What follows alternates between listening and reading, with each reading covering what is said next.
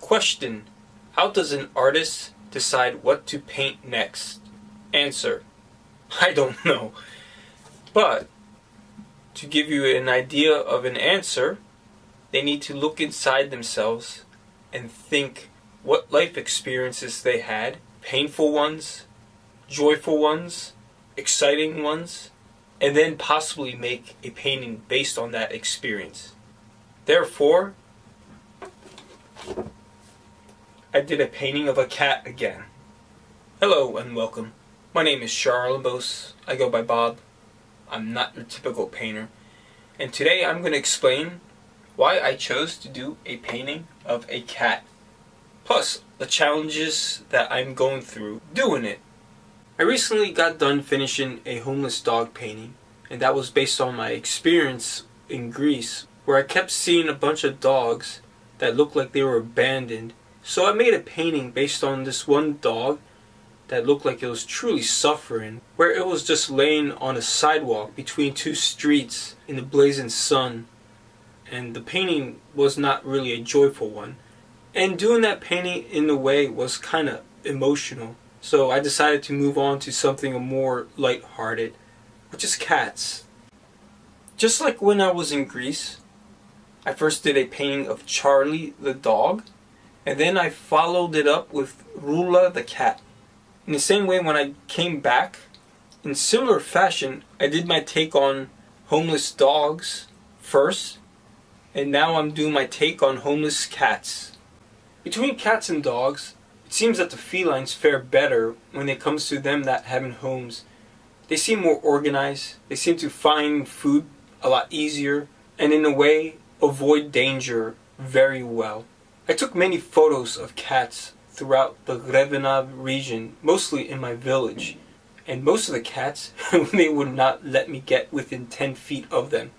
There was even this one cat while I was hiking in the fields one day. From a far, far distance, he saw me. And the moment he noticed I saw him, he got up and ran away. He didn't even let me get within 100 feet of him. And in some ways, there were other ones, and very few, that were more playful. I got to interact with a few of them. And even though I couldn't find the cat from one of my paintings in the past, just a shadow, I feel like I found its descendant, and his descendant was actually very friendly. But for the most part, the cats, they always would be very alert and cautious. And I kind of like that look this cat was giving me. During some of the first few days while I was in Greece, I was walking around my village and looking around areas that looked interesting for photography. And I came across this one cat. The way he was staring at me behind the bars, it caught my interest.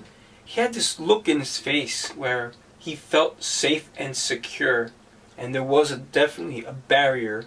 So I took photos of him, and honestly, the way he kept looking at me, it was with these eyes of curiosity, but always alert. And it's something I'm trying to capture in the painting.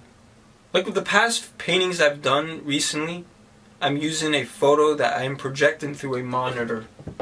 And that gives me some advantages to be able to zoom in when I really need to get some detail going. Besides the look of the cat's eyes, the other focus is capturing the three-dimensionality of the painting. And what I mean by that are the bars and the tiles and some of the brickwork. And one of the highlights of the painting will end up being this plant here, where I want the leaves to stand out. The painting is very simple, but there's a lot of straight lines. And the most interesting thing about them is they are not all straight. And in a way, it's part of the struggle that I'm going through right now. Such as how these two tiles, they're not the same thickness, but I'm painting them that way because that's how I see them. And in ways, the cat, it's not going to be the main focus. The eyes will, but the body, since it's behind the bars, is going to definitely recede a little. As for capturing some of the detail, Some of the things that caught my eye that I am going to include in the painting are some of these right here. And they are chips of paint and rust that is exposed. And besides the rusty parts, there's areas that are also beginning to bubble, and eventually they will chip away too.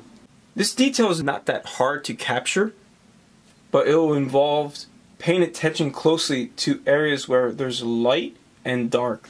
And going back to making the painting 3D, edges are very important to do that. Knowing the placement of order helps. For example, this ledge right here is going to be more sharper, and eventually I'm going to probably blur a little more of the cat.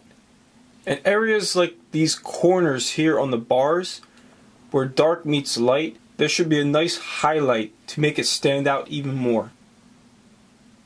Last but not least, all the imperfections that you see here. I'm going to try to capture them to the best of my ability.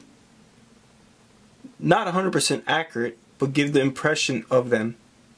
And lastly, the plant here, I'm considering making it bigger because as of right now, it doesn't take up too much of the painting. But I do want to do a better job of light and dark contrast so these leaves pop out better. In the end, I do want the viewer to get this sense that the cat is behind the bars and feel secure, but at the same time it is looking carefully at you with eyes that are very alert. Normally I do a bunch of time-lapse videos, and usually it's several episodes, but this time around I'm going to try to do only one time-lapse video from beginning to end instead of split them up into different episodes, in hopes that I don't bore you guys. But rest assured, I am currently working on this painting, and soon I feel like I will be finished. So stay tuned. Also, check out my Instagram, Not Your Typical Painter, of course, or Not Your Typical Photos, if you want to see more of my work. Anyway, I'm going to keep this video short and sweet. If you made it to the end, thank you for watching. Once again, my name is Charles Limbos. I go by Bob. I am not your typical painter. Stay tuned for more. Bye.